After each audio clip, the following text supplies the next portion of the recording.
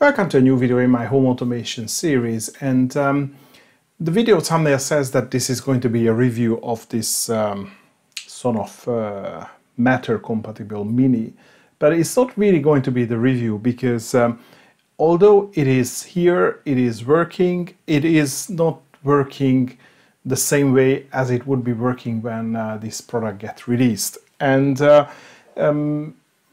I wanted to do a review video, like I just show you how it works, but then, you know, I was talking to Sonoff and they said that everyone seemed to be holding out any reviews or holding any reviews until the, you know, the final software comes out, because you know, this is really what you will get once the product is released, and this version is coming in the beginning of August. So, you know, some of the things that they want to build into this product is not available yet, even though this is working already, as I said, and I was able to test it in the EV-Link application, and I could link it to my Google Home. And so for that reason, I thought that maybe I'm still going to release the part of the video which, I mean, I had some thoughts about the Matter, how this is going to change, how it's going to change for those who are in the EV-Link ecosystem, how is it going to change for those who are not in the EV-Link, but maybe they just have, you know, like a Google system or an Alexa system or a an Apple HomeKit system. Because the thing is, because it's Matter compatible, it's going to work with them all, and you don't even need any, you know, third-party application on top of it. So that's going to be the rest of the video, but before that, since I have it here, I'm just going to show you how it looks like at the moment. So it really looks like the what is it, the Mini Extreme, which was released very recently. And yeah, you can see the same number of pins. So you have the line in, line out, and the neutral, and the two S1 and the S2s for switch input. And and the only difference is really is that the Extreme had this orange accent and this one has this green accent. So maybe the Matter compatible will have this kind of color scheme, like greenish. And also the box is like, well, the box looks a little bit more blue, but maybe this is some weird color balance. But anyway, maybe that's going to be the new one. Like, you know, orange is like Zigbee stuff, and maybe that's going to be the Matter stuff. And I can still use it in my EV-Link app. And actually, I'm going to leave like a sped up video of how I was able to configure it for Google Home, which was really easy. And, you know, it is working from Google Home as a Matter compatible device. So you don't need, you know, the EV-Link app, you don't need anything, you don't need like a third-party plugin or service. And then my second generation Nest Hub was able to control it without any issues. So it is definitely working as a Matter hub. So I'm quite happy with it. It already delivers what was promised by Matter or the whole standard. But then, as I said, there is going to be a software update. So they say that they are somehow going to merge the EV-Link application and the Matter compatibility, so it would be able to work together. So you can control it from a Matter network as a Matter device, and maybe control it through EV-Link as a Sonoff device at the same time. So, and then hopefully that would, you know, offer more features, something like that. So we will see how that works, how that will work. And then, you know, once those features are available, I would definitely follow up with a new video. But I think for now, it's just more going to be like talking and thinking about it before, without actually, you know, showing you much, because, as I said, what I can show you now is probably not that relevant. So let me just cut back the things that I recorded a couple of days earlier. And of course, I would encourage you to sort of have any discussions, what you think about it, questions you might have, you can just leave it in the comment section below. So once I come back and then review this again, then I would be able to have those questions formed into the whole review, and then, you know, look at this device, you know, through those ideas or through those concerns as well.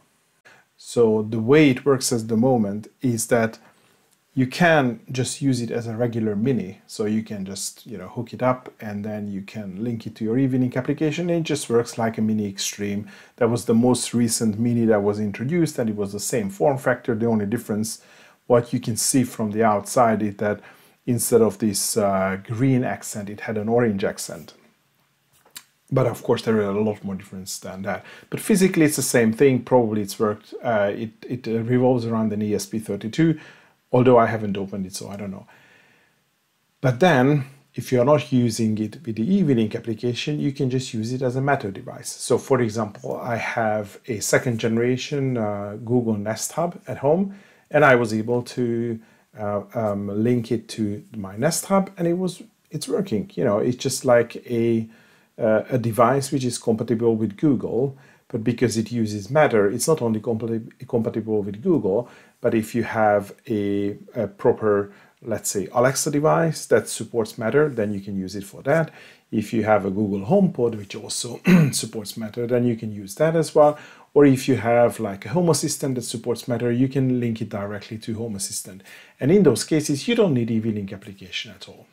And of course, this is the big promise of Matter, because then you will not be tied to an ecosystem. I mean, eventually you will still be tied to an ecosystem, but you will not be tied to the ecosystem which is created by the manufacturer of the hardware, because anything which is Matter compatible would be able to run with it. It's sort of like Zigbee, that anything which works with, so if you have a Zigbee thermostat, if you have a Zigbee switch, or if you have a Zigbee button, that any system which uses Zigbee can use can use your device. So Matter is going to do something similar, but it's going to do a lot more. But again, Matter is just getting released, it's just evolving, so it doesn't support a lot of different devices. So for example, it doesn't support cameras at the moment. But the simple devices like switches are already supported in Matter, and I think probably like some basic sensors as well. But they would increase the specification, and there would be, maybe in the coming years, there would be more devices supported for Matter. If you are a Sonoff or an EV-Link user, then this whole thing is probably not going to matter you much, because you probably already have devices in the EV-Link, and you are using it either with just the EV-Link application or the iHost. So if you continue using that, it's not going to make you a big difference if you're using a Matter compatible Mini or you're using any EV-Link device, because the whole other big thing about Matter is that it does local control. If you're using the EV-Link application, it's going to be cloud-based anyway. And if you're using the iHost, then you can control other devices locally with the iHost that are compatible with the iHost, so like other Wi-Fi devices. So again, that's going to be the same. I think this is more going to matter with for those who are not using the Sonoff system. Let's say they only have an Alexa device, a Google device, or an Apple HomePod. So they, before they wouldn't buy Sonoff because they don't want to get into the ecosystem. But now they can choose the Matter compatible Sonoff because they would be able to use that. And then maybe, it's going to be cheaper than some of the alternative. So that could be the value proposition from Sonoff, that they would be able to manufacture matching or very similar products on a lower price than the competition. And of course, there is also a question of, is there something else? Is there something that Sonoff would be able to offer on top of, let's say, another smart switch or another Matter compatible switch, which will be available on the market? And for me, that's also like a big question, because what we have seen over the years, that there was a lot of Sonoff, there was a lot of improvements from Sonoff from the simple devices, like it started with inching, and now there is always this delayed start and auto off and auto on, and on the multi-output devices we have interlock,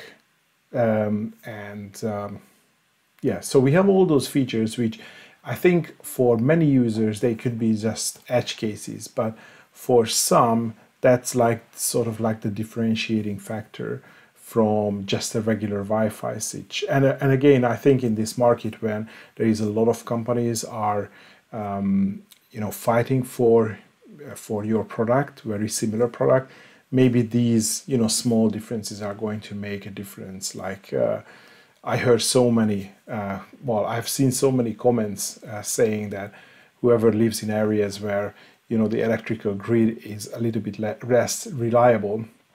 They are looking for devices or smart devices that can delay the start of certain appliance. So for example, if the power is cut and the power comes back and you have a fridge and an AC and some other things that are connected to your home and they all start to come on at the same time because the power comes back, then the breaker is going to trip. So they were looking for devices where they can delay the power on state, but let's just say by 10 seconds or 20 seconds. So you have a little bit of delay when the AC comes on, your water heater comes on, and your fridge comes on, so they don't do a big surge on your network or your grid, and they are going to trip your breaker. So small things like this, maybe that's going to make a difference. Actually, maybe before I do the review, I just wanted to go through the physical look. I mean, I'm not really going to say you anything new because, as I said, it's really like it looks like, it feels like, and it be well for the evening application, it behaves like just like a mini Extreme. So you can see that you have all the inputs and the outputs. So these two wires that you can see here, so those are my mains. So they are connected to live in and they are connected to neutral. And I have this small lamp here, which is connected to other neutral connection and live out. So, a normal regular switch, nothing special about that. And we have the S1 and the S2 connections. So this is where you would connect a physical a physical switch. So you can get your old switch and put this Matter Mini just behind the switch, and then you can make it smart. So I think that will be all for today.